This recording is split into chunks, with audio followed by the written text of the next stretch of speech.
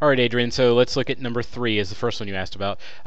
They want to know what are the variables for the graph and describe how they're related at various points on the graph. So my variables, my independent variable is time. My dependent variable is number of handbags.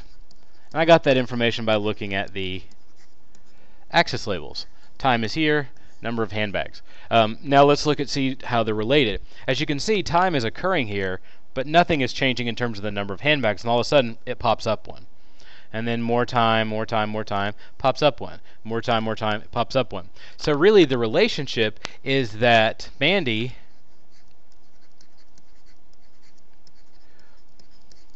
works on the handbags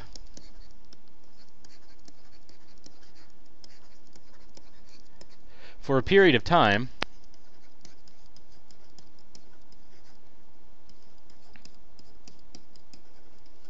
completes one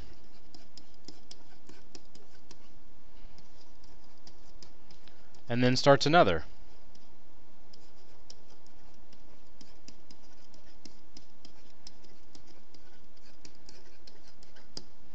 And at the end, you might even want to say, because it has this extension here, that either she's working on a much more complicated one, or it's possible that she's done for the day. So you may say, like, she goes home. But that's a relationship. She's working on them, she's working on them, she's working on them. They're made. She's working on one, she's working on one, she's working on one. It's made. That kind of thing. So the next one that you asked about is number 11.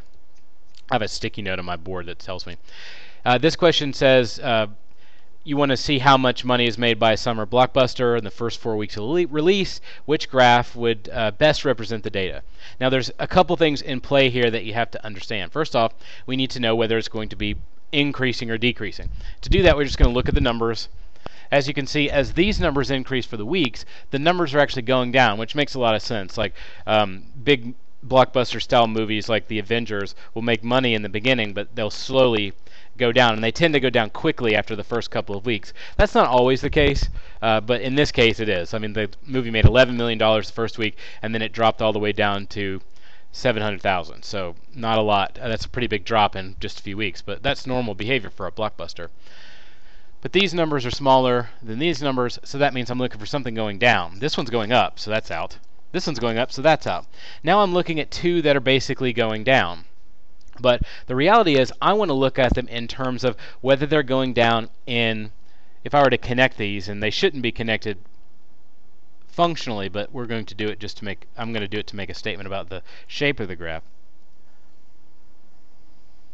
You'll notice that the C is a linear graph, so it has a line, which would mean that the change each week should be the same. So if I take 11,300,000 and subtract 4,500,000, I should get the same as I would if I did 4,500,000 from 1,800,000. But let's see if that works. This gives me $6,800,000. That's a big drop. It's more than they made in the second week.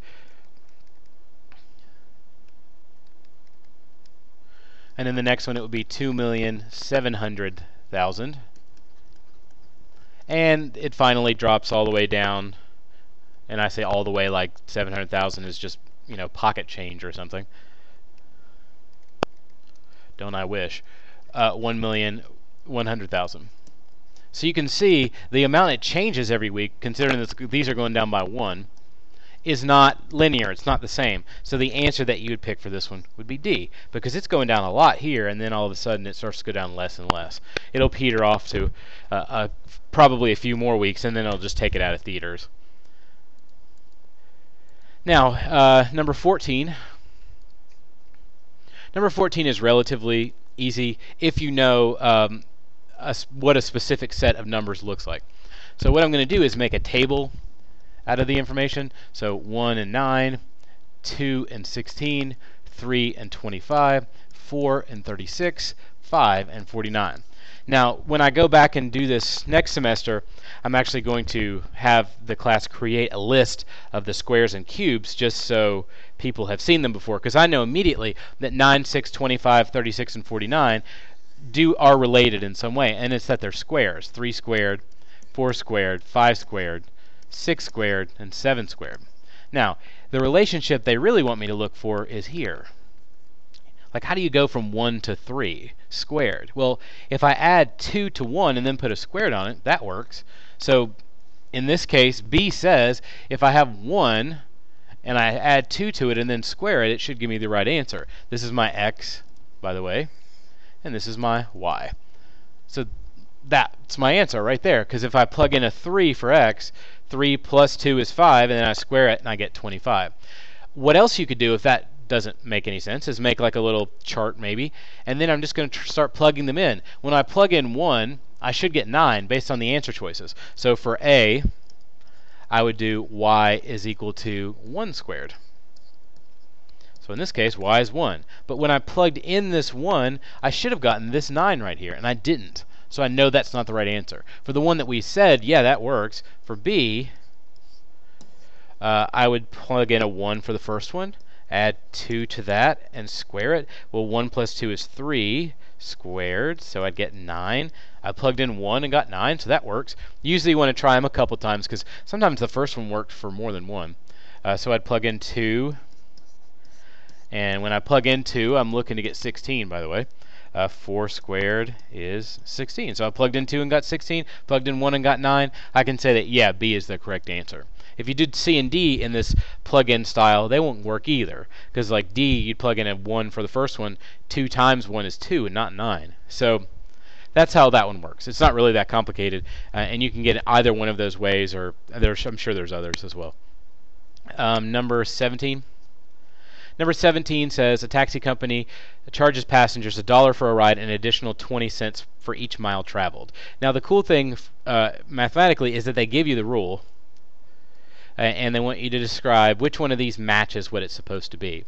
What I'm going to do is I know that the m values on the plug-in values for my input would be the miles, and they want to say, okay, what if it only goes to 40 miles? So if any of these go past 40, I know not to use it.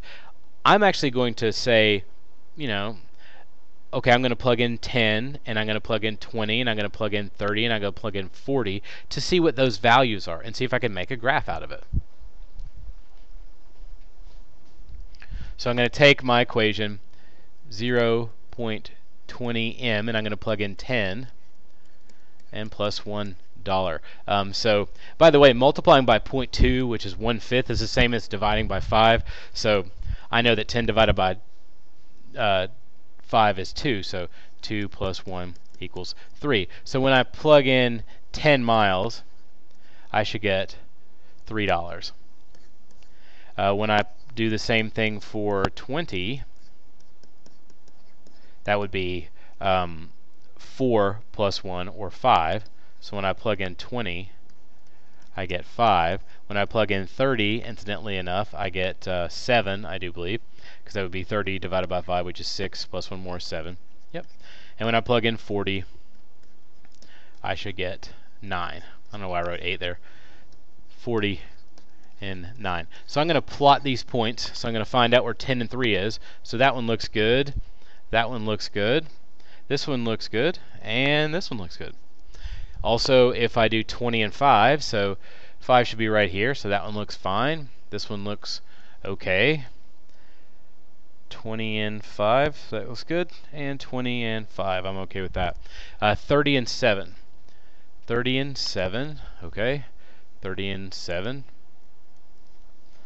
30 and 7. And 30 and 7. So that looks good, and then I do 40, which would be 40 and 9.